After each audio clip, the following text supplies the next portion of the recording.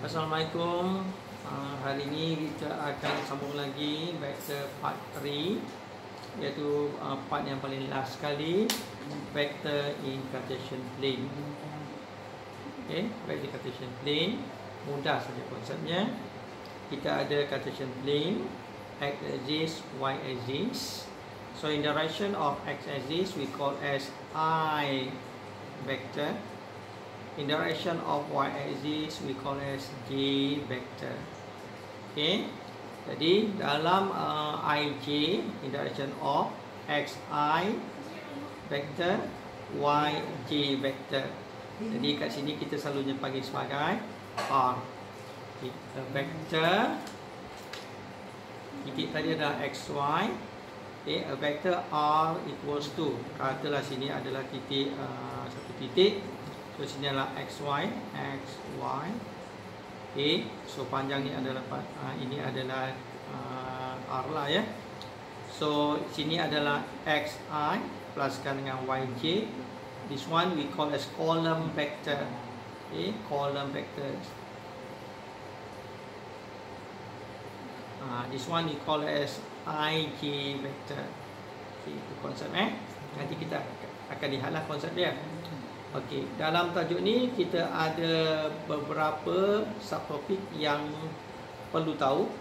Magnitude kita dah belajar hari itu, iaitu magnitude-nya kita akan gunakan pada dasarnya konsep Pythagoras theorem. Sebab sini adalah xi plus yj, so x squared plus y squared. This one square root x squared plus y squared.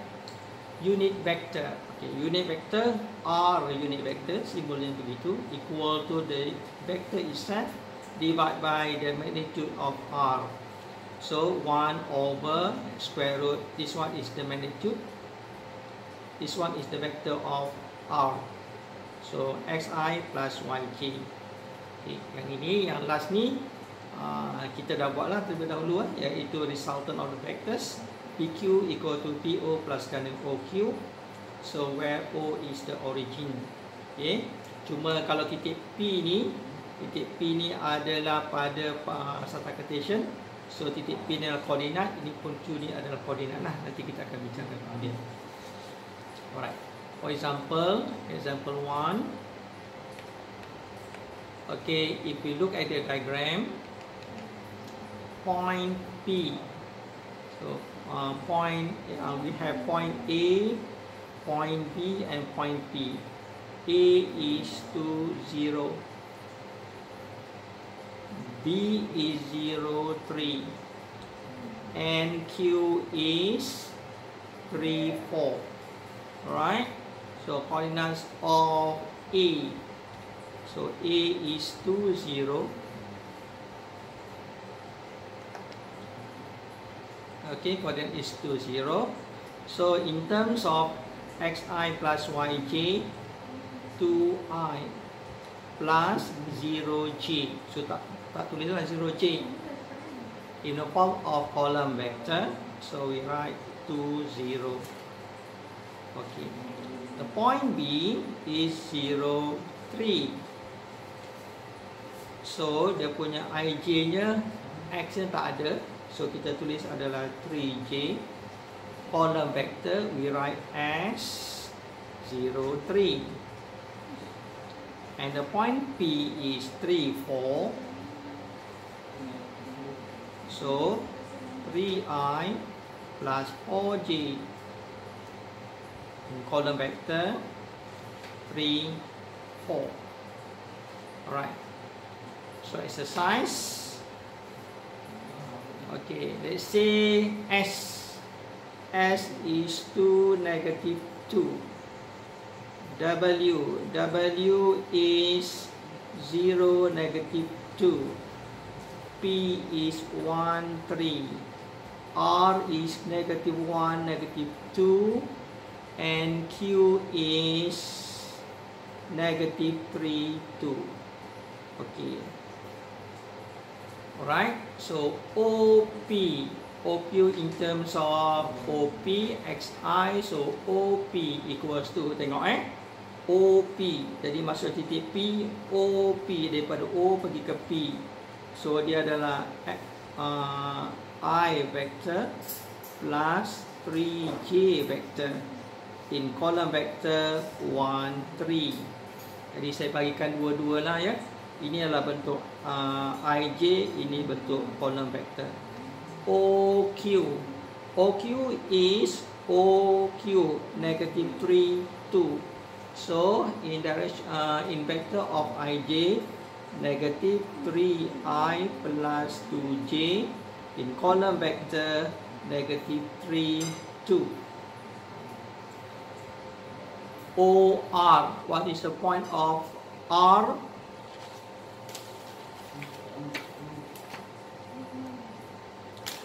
R is negative 1, negative 2. So OR equals to negative I plus, negative I minus 2j. Column vector negative 1, negative 2.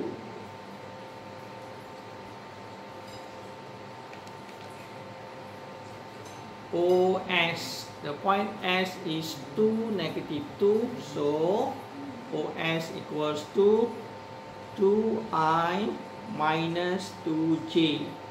Column vector 2, negative 2. OT, what is point of OT? Where is T? T is over here. T is 4, 0. So OT equals to 4i. So equals to 4, 0. OW, this one is OW. W is 0, negative 2. So negative 2j. In column vector 0, negative 2. Alright. So kesimpulannya sini, kalau awak dapat lihat, semua vektor tu bermula daripada O. Titik koordinatnya, tadi titik koordinatnya adalah 1, 3. So 1i plus 3j. OP. Tak ada huruf lain selain daripada OP. Jadi maksudnya kalau titik koordinatnya 1, 3, terus saja OP I plus 3j. Contoh yang kedua, OQ. Daripada O ke Q. So 3i, negative 3i plus 2j. Ini kolom vektor lah ya. Jadi maksudnya tahu titik koordinat, tahu vektor dia, tapi vektornya adalah daripada O. Okay.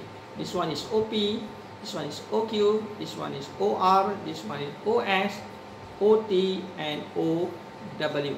Alright. Find the magnitude. Second concept. Find the magnitude of each of the vectors. So we use the Pythagoras theorem. Square root 2 squared plus 5 squared equal to square root 4 plus 25 equal to square root 29 equals to 4 decimal places. Square root 29 equal to 5.3852.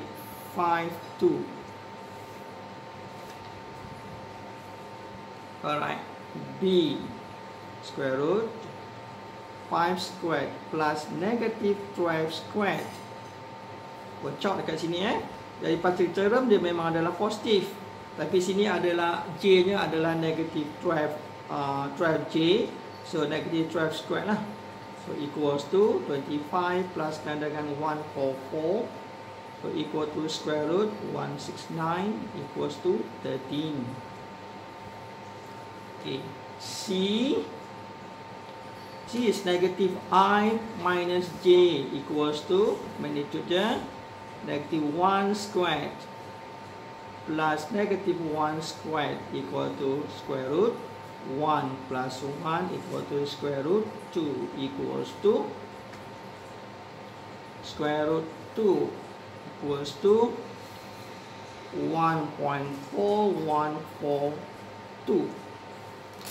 Alright, this one magnitude. Okay, ulang lagi sekali. Dia gunakan Pythagoras theorem. Jadi make sure kalau negatif, sini adalah negatif. Contoh sini lah 3 kuasa 2 tambahkan dengan negatif 2 kuasa 2. Kalau negatif 2, ni negatif 2. Plus, memang plus lah, mengikut teorem Pythagoras. Okay, this one also negative 12. So this one is plus negative 12 squared. This one is negative 1 squared plus negative 1 squared. This one is the working. Make sure dia adalah correct. Alright. Number 3. Find the magnitude and unit vector in each of the following.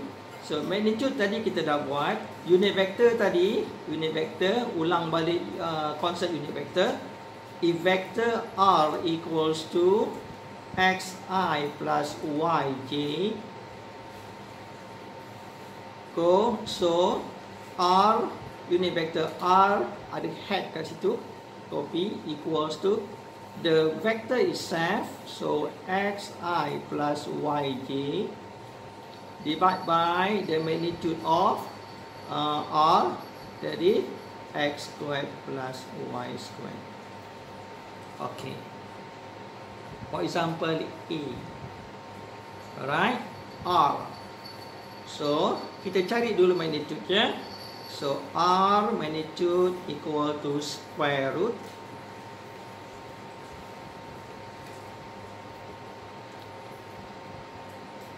square root 2 squared plus negative 6 squared equals to square root 4 plus 36 equal to square root 40.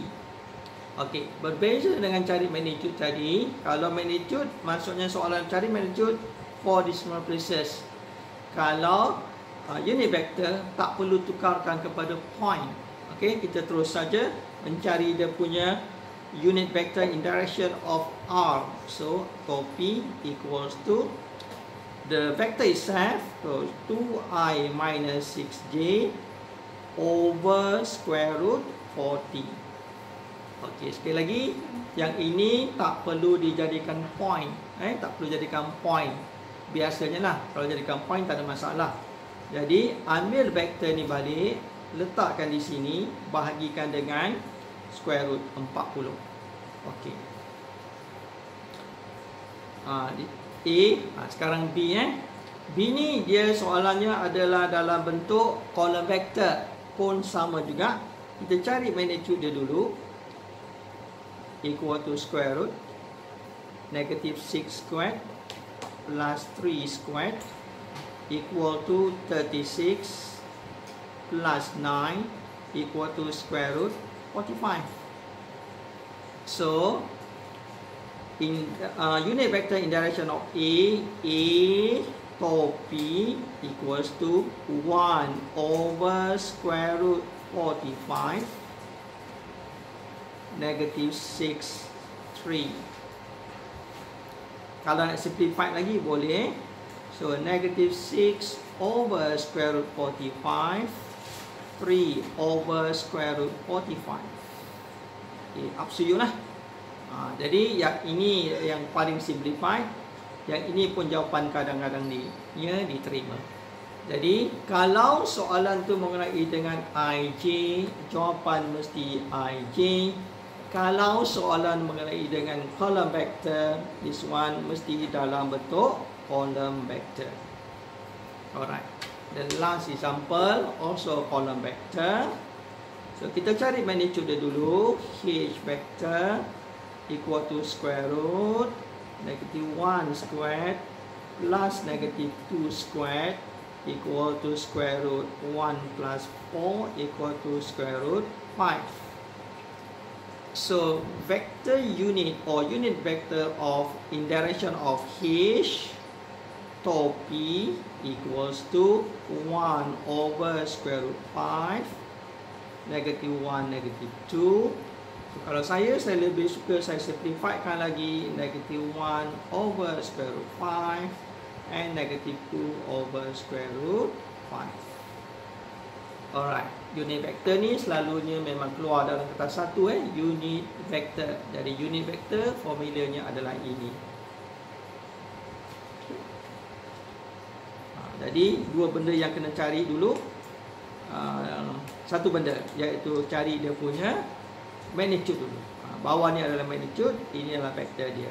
Simbolnya adalah R topi, R hat. Right, konsep yang kedua. Konsep pertama tadi adalah unit magnitude. Konsep yang kedua ni adalah vector unit. Alright. Okay, tiga result on the vectors lah. Okay, number 4, given I equals to 3i minus 2j, vector B equal to 2i plus 5j, vector C negative 4i plus 3j, simplify the following. So just masukkan vektor-vektor tu. So equals to 3i minus 2j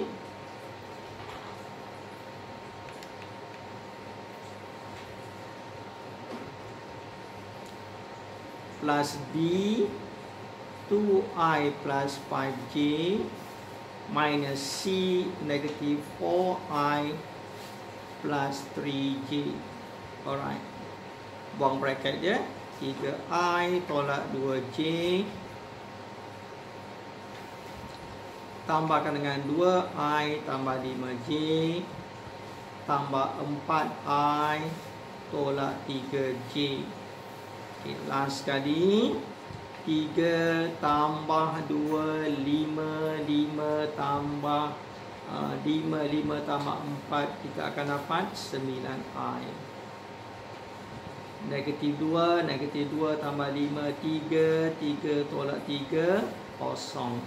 Negatif 2 tambahkan dengan 5, 3 tolak 3 dapat kosong. Jadi kosong J tak payah letak, so jawapan 9i. So vektor ni letak dekat bawah I, bukan bawah 9 ni, bawah I. Okay, kalau kita tulis sini adalah 9i, ni salah. Okay, 9i ni I pun salah. Jadi yang betul adalah 9i vektor. Alright, B pun sama. Jadi equals to 3i minus 2j pluskan dengan 2. What is B? B is 2i plus 5j. Minuskan 3. What is C? C is 4i plus 3j. Equals to 3i minus 2j plus 4i plus 10j plus 12i minus 9j equals to 3 plus 4, 7 plus 12, 19i. 3 tambah 4, 7 tambahkan dengan 12, kita dapat 19i. Negatif 2j pluskan dengan 10, kita akan dapat 8 tolak dengan 9, kita dapat negatif 1, so negatif j. So I tadi ulang 3 tambah dengan 4, 7 tambah dengan 12 dapat 19. Jadi negatif 2j, negatif 2 tambah dengan 10 dapat 8 tolak 9, negatif 1. So 19i minus j. So soalan dia, kalau dalam bentuk ij, working mesti ij, jadi answer mesti dalam bentuk ij juga. Okey. So kita pergi contoh yang kelima pula. Okey.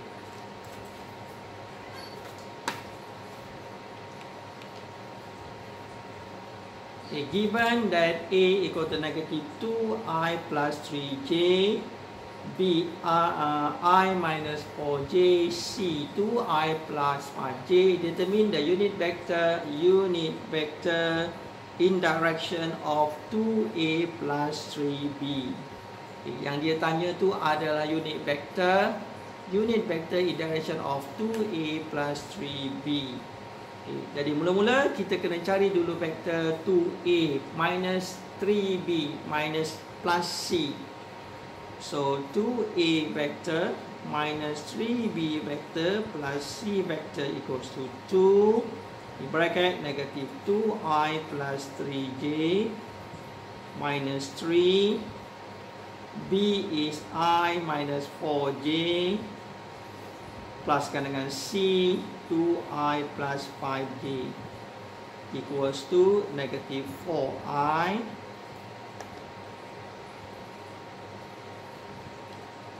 plus 6j minus 3i plus 12j plus 2i plus 5j.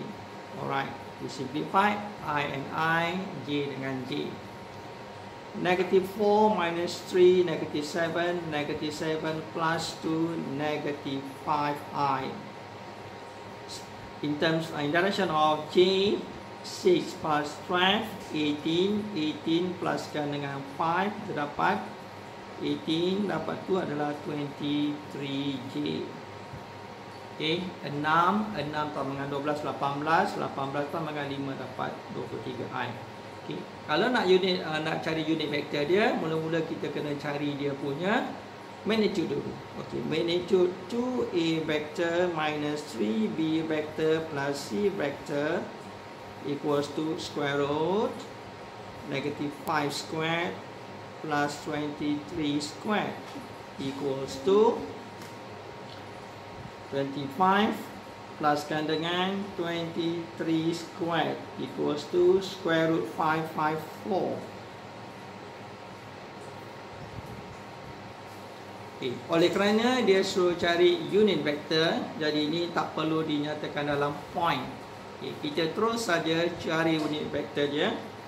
So, oleh kerana vector dia agak panjang, so therefore 2a vector minus 3b vector plus c vector, jadi topi dia makin besar lah ni. Makin besar. Ini adalah unit vector. So, vector ni sendiri iaitu negative 5i plus 23j over magnitude dia adalah square root 554. Itu Jadi yang ini tak perlu jadikan dalam point sebab dia adalah unit vector. So, ambil vector tu sendiri. So, negative 5i plus 23j over square root 554. Alright. Ini contoh-contoh lah ya. Okay. Number 6. If OA equal to negative I plus 3j, OB equal to negative 2j, BC equal to negative 4i minus 3j, find OC. So, OC vector, balik semula kepada konsep resultant of the vectors equals to OB plus BC vector. Alright. So, OCC, B dengan B boleh cancel. Okay, OB is 2j vector plus BC 4i minus 3j vector equals to 4i minus 5j vector. Alright, finish. Okay, number B, magnitude of AC. Apa tu AC? Kena cari dulu AC tu apa. So, AC vector equals to AO vector pluskan dengan OC vector. Okay. Pastikan resultantnya dah betul. AO, bukan OA sebab dia bermula dengan A, so sini mesti A lah. AO plus OC, AC, OO, cancel, AC. Okey, AO adalah OA adalah negative I plus 3j. So AO equal to I minus 3j plus OC, kita dah ambil ni OC. OC adalah bracket 4i minus 5j equals to 1 plus 4, 5i, negative 3 minus 5, negative 8j. So lihat sini adalah 5. Okey. So AC magnitude-nya equal to square root negative 5 squared plus negative 8 squared equals to square root 25 plus 64 equals to square root 89. Okey. Oleh kerana dia adalah nak cari magnitude sahaja, nak cari magnitude, jadi jawapan kita mesti dalam point lah ya. So square root 89 equals to 9.4340. 9.4340. Okey. 9.4340. Okey. Contoh yang ke-7. Okey. Given an A vector equal to 6i plus 7j vector and B equals to pi plus 2j vector, find possible value or values of P for each of the following cases. A if A and B are parallel. Okay. Jadi konsep parallel kita dah buat dah terlebih dahulu dalam part 1, part 3 pun ada. So A B are parallel. So A vector equal to lambda B vector. 6i vector plus 7j vector equal to lambda in bracket pi plus 2j vector.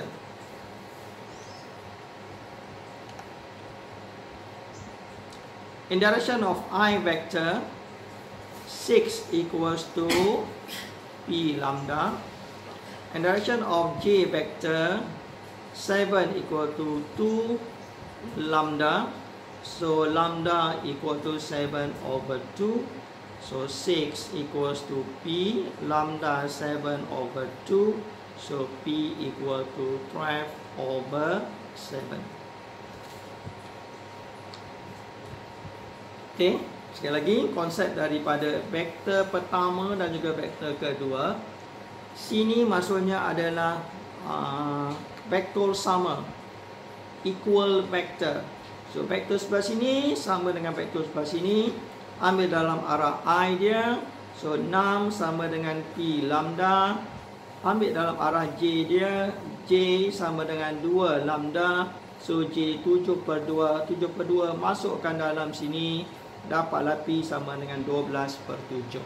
Tak perlu tukar dalam point. Okey. B kalau dia punya magnitude-nya adalah sama. So magnitude A adalah square root 6 kuasa 2 tambah 7 kuasa 2. Sebab A itu adalah 6i plus 7j equals to square root. Magnitude untuk B adalah P squared plus 2 squared equals to, this one is 36 plus 49 equal to square root 85 equals to square root P squared plus 4. Okay, square root both side. Jadi square root both side tu kita boleh masukkan dia. Jadi kita dapatlah sini adalah 85 sama dengan P kuasa 2 tambah dengan 4. So P kuasa 2 tambah 4 sama dengan 85. P kuasa 2 tolak 81 sama dengan 0. P tolakkan dengan 9. P tambahkan dengan 9 sama dengan 0. Maka P sama dengan 9 dan P sama dengan negatif 9.